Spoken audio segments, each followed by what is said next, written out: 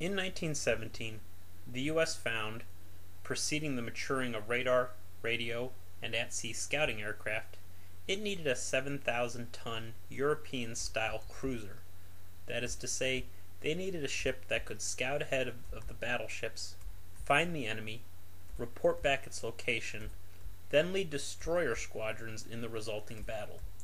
A ship that was also able to operate independently over the wide areas of the world's oceans, protecting the commerce lanes, and if needed, raiding them. The result was the 10 ships of the Omaha class.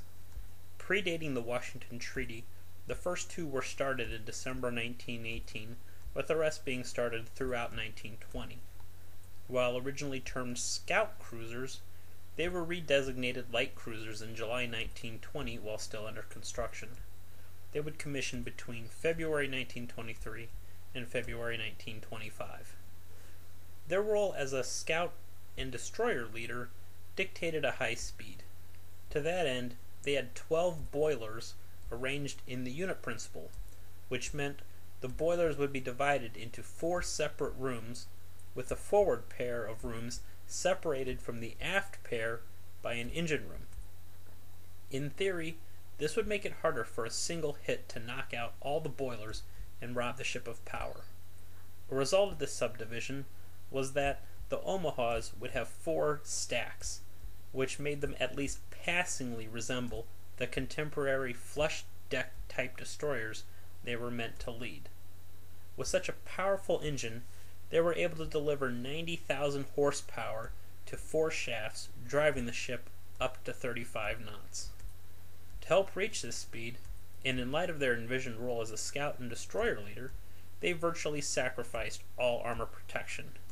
A mere 3-inch belt was topped by a 1.5 inch of deck armor. The main gun layout was unusual, even for the time. 12 6-inch 53 caliber guns were carried, 2 in a twin turret on the bow, 2 in a twin turret on the stern. The rest were mounted in single casemates with 2 stacked at each of the 4 corners of the superstructure. This may seem like a terribly inefficient layout, and it was. But you have to remember, the purpose of these ships was to either be running away from larger ships as a tattletale, or toward them as a destroyer squadron leader. This meant they would theoretically, at least, usually be firing straight over the bow or stern, rather than the traditional broadsides. Secondary armament consisted of 4 single 3-inch 50 caliber anti-aircraft guns mounted amidship. For aircraft, they were fitted with 2 catapults, but no hangars for 2 float planes. For their role as a destroyer leader, they carried 2 triple 21-inch torpedo tubes and had the ability to lay over 200 mines.